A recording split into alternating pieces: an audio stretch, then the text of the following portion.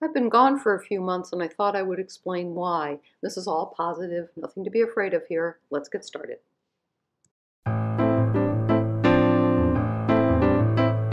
Joe Mackenzie here. I've been missing for a while. I haven't painted for a few months. I got really sick and had to be hospitalized. But I always keep this channel positive, so we're not going to talk about what happened. Instead, I want to talk about some observations that I've made. Let's start first with the hospital. The first thing I noticed about the hospital is nobody sends flowers anymore. And I think that's because now there are cell phones. And with cell phones, you can let people know that you care and you're connected. So that was kind of a surprise to me. The second thing that I noticed is the call button. Oh, the call button. Oh, to have a call button in life. I mean, you press this button on your bed and somebody comes. And they come and they don't say, "What do you want?" They say, "How can I help you?" Or "Is there something I can get for you?" Oh my gosh, that call button. I've been in the hospital before, but I don't ever recall using the call button. This thing was fantastic. And I would imagine someone as rich as Oprah must use that call button all the time. The other thing that I noticed is a hospital roommate. Now there's what do you call it, fabric that is between the two of you. But so you know, you have to see the person, for example, if you're going to use the bathroom or if you can use the bathroom. But there's a cloth separation.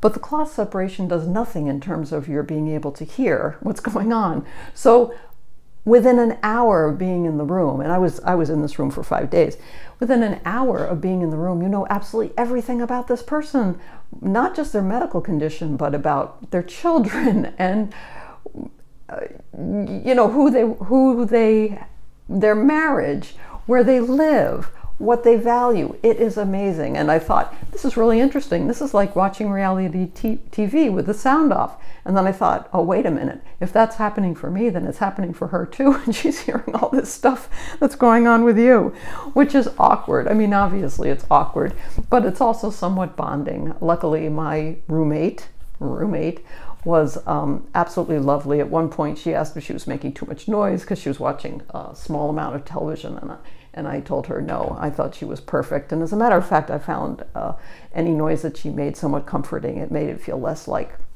a hospital setting.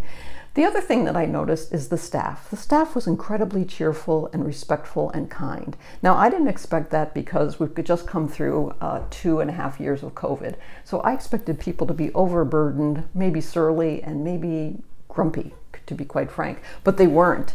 And at one point, the hospital supervisor came in and asked me sort of, you know, how's your stay going, kind of thing. They must ask all patients. And I said, I'd like to ask you a question. I said, you know, out in the real world where I live, people tend to be kind of cranky overall. Maybe it's my age, I don't know. And I said, what is it about this place that people are just very kind? I mean, I can't always hear what's going on. I didn't have my hearing aid with me, and I was a little out of it anyway. But you could hear the music of what was going on, the music of conversation. And they were upbeat and conversational and communicative and just warm. And she said she thought it had to do with the shared commitment that people have when they choose a profession, a caring kind of profession, either a nurse or a doctor or any kind of caregiver, and that there's a passion behind that, and that was reflective in the hospital setting and in the staff. And I thought that was really cool. The other thing is, and this is going to sound really strange, but by the time I got to the hospital, because it's kind of a process to get there, you know, they're pretty busy these days, so I really should have been in the hospital a month before I got there. But, well, like I said, we're going to keep it positive. So by the time I got there, you know, I was asked, several people asked me in the process of checking in from the emergency room and all that, and they'd say, you know, are you nervous to be here? You know, are you anxious? And I thought, I feel like I'm walking into a 5-star hotel. This is fantastic.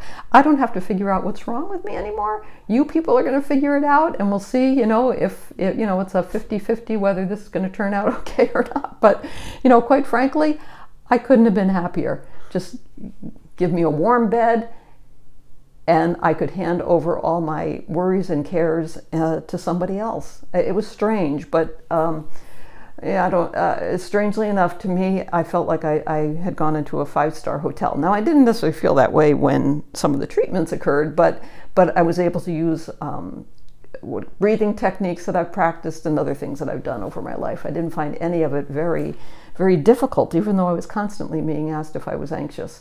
I wasn't. I was definitely in discomfort, but I wouldn't say I was anxious.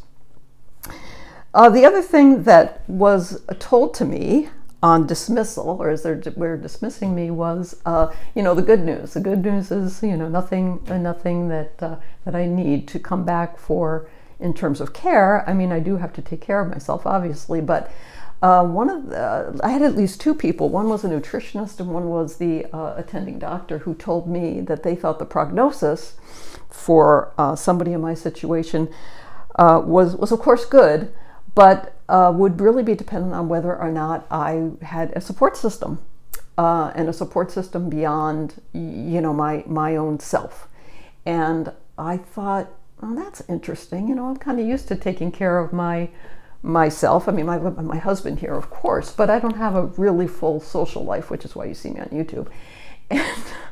But I thought, oh, that's interesting. They're telling me something from their educated perspective, and I need to remember that. So when I came home, I made sure to check in with friends. I didn't have a lot of energy. It's not like I called everybody, but sent the word out that I would like to see people on a somewhat regular basis and to be more sociable, because that seems to be part of what will help me in my healing. So now I've been home for about 2 weeks, and things are healing. What I know about healing is it's very up and down. You can have a really good day followed by a really problematic day. So it's definitely been up and down. It's certainly better than before I went to the hospital, but it's going to take time. Now, in terms of time, it means that I don't know when I'm going to get back to painting. I would like to get back to painting, at least in my mind's eye. And even when I was being treated for cancer, I had a year-long treatment for a pretty serious cancer about 15 years ago, I never let my paints get wet, and I continued to paint even when I couldn't see very well. But I'm a lot older now, 15 years older, and I don't know when I'm going to get back to it. I have a commitment to get back to it because it's something that I love to do. And that was something that I realized in the process of these months that led up to being hospitalized, and in the hospitalization itself, is it really settled into kind of the core belief system. And I thought, what do you really value? And I thought, wow, there's some activities and things that I really value, and some other things that I really don't, and that I would like to not engage in anymore. So I definitely had time to reflect on that and to think about plans for the future. And so that's what I'm doing right now. And so what I thought I would do is make this video before I completely forget how to make videos and edit them, and give you an update on what's happening with me. Like I said, I don't know when I'm going to paint again, but I have a commitment to do so. So I hope you are doing well, and that you continue to... What's my tagline? It's been such a long time. My tagline, keep the whites of your paper white, your paints wet, mass for value, mix for color. Yeah, how could I forget that? It's amazing, if you don't use a muscle, you will lose it. So I will be using all of my muscles and doing the best I can to be healthy. And if you stay in touch with me, that would be really helpful and help with my healing. I'll see you next time. Bye-bye.